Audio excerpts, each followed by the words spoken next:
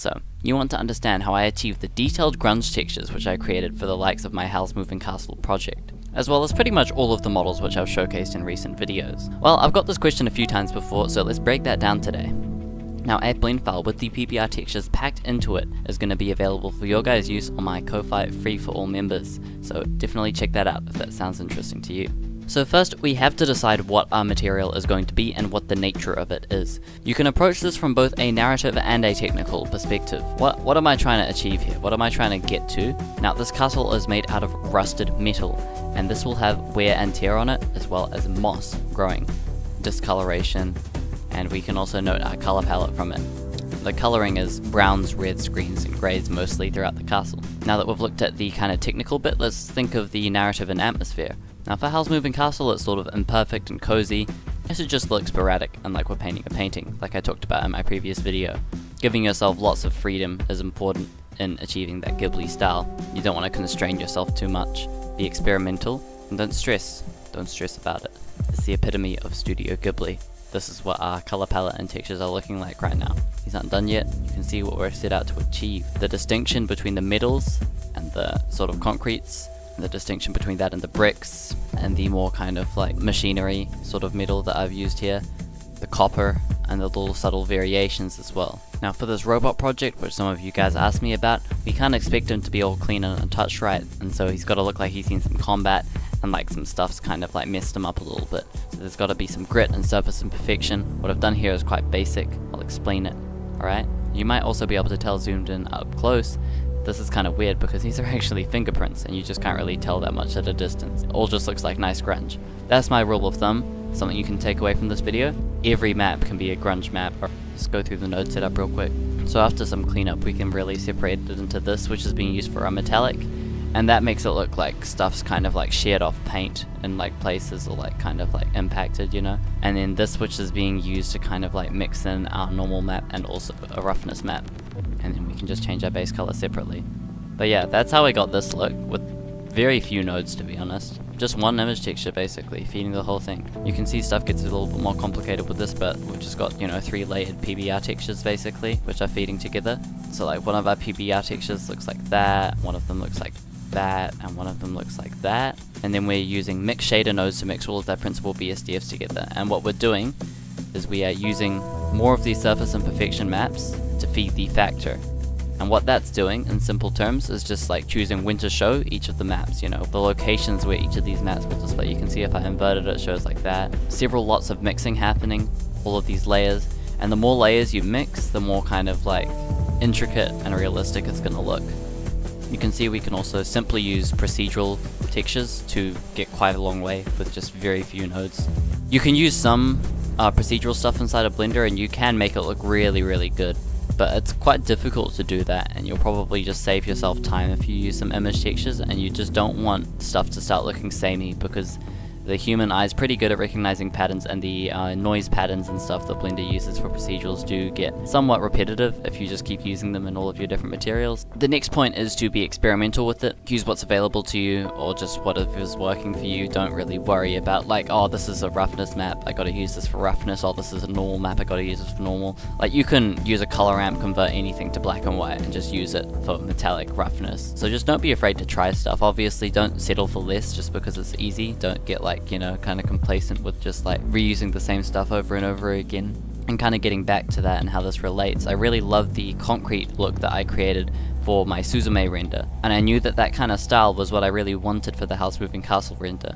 And now you might say that's concrete, what we've got here is metal, you know, we got to start again, we got to make a new texture. But really, I can just take that and apply it here, and despite it not being metal and being the wrong colors, I can rope in some different nodes, change the colors on the color ramps, up the metallic values, change around some stuff, remove some stuff, and in like 10 minutes or so, we've got something brand new, complex, and fit for purpose with a lot less effort needed than if I'd started from scratch and tried to make this all.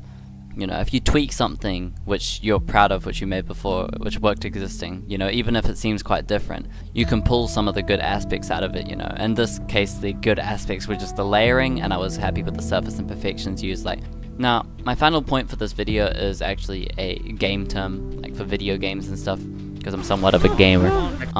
Min-max your textures.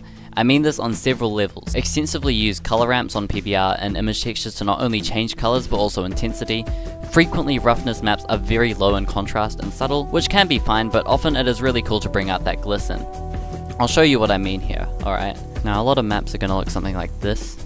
This is feeding into a normal map, basically, and it is very low in contrast, and it gets the job done, you know, like, but it's just quite monotonous, and it's very lack of variation. And so if we were to do something extreme, you know, crank this all the way to black, start moving it, you can see we can start to break up the monotony in the shapes.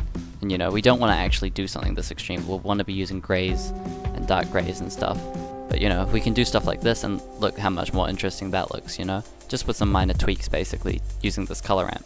The color ramp's one of the most important nodes in the shade editor, and make sure that you use it a lot, you know? Definitely get all of your surface imperfection maps gathered into a photo folder, so that in the future you can iterate even faster. In terms of getting your hands on some, you can use texture websites for free, as well as AI. Ambient CG, Polyhaven, all of those guys. You know, you can download any PBR texture and grab the maps from that and just use them. Roughness maps especially work quite well for a lot of different grunge material purposes. Also, make duplicates of the same texture, tweak color values and other sliders, maybe swap out an image or unplug or plug in something new, but essentially create variants with very little work to add some sparkle to your model. You can see I've done this here in several places. We've got Plasterwall 2, which is by the way incorrectly named, and Plasterwall 1. And all that these are is just color differences, basically, and then some slight metallic differences and all of that. And it just adds some slight interest and textural variation. You can see that here. These are basically the same texture, but one of them's tweaked slightly in the hue, the saturation, and like all of that kind of stuff. And you might say, oh, but we've already got all this layering, you know, surely you don't need to go too far. Well, this project is inherently sort of messy, and you know, I want it to be sort of like very cluttered. You know, this builds contrast by having all of these different variations of very similar ideas. Like this is, again, all of these are just basically built off of the same texture, but like one of them is quite greenish, one of them's like copper color, and one of them's like a dark red rusted color, and just randomly applying it to different plates for the legs. And yeah, we get this pretty cool look. It looks nice and varied, and it didn't take much work. It's really just changing colors and color ramps and changing some sliders, and like you're good to go. I've got 1, 2, 3, 4, 5 materials for this one mesh, basically. I mean, well, technically it's a lot of meshes just kind of like put together into one object, but like, you know, some people might only use like a couple. That's fine, you know, if you're UV unwrapping like a big atlas texture or something, you can just use a couple, but just make sure that you've got enough variation, you know? Make sure that you're telling a story through your textures. You know, pretty much all parts of the 3D render pipeline have a narrative aspect to them, and just make sure that you're kind of getting that across, you know? Like, are you communicating the shape of your object well, you know? Are you communicating the purpose of it well? Are you communicating whether it's kind of something which is synthesized and very artificial, or whether it's something that's kind of cobbled together like this, you know? Again, model and texture like you're painting a picture, as I said in the last video.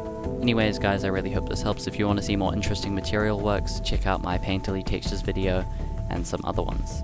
Thanks so much for watching, and thanks to my new Ko-Fi supporter, Joe Smith, and my loyal recurring subscriber, Mr. Holmes. Really appreciate that. More stuff on the way. Ciao, atane. He's good. Wait, Ethan, he has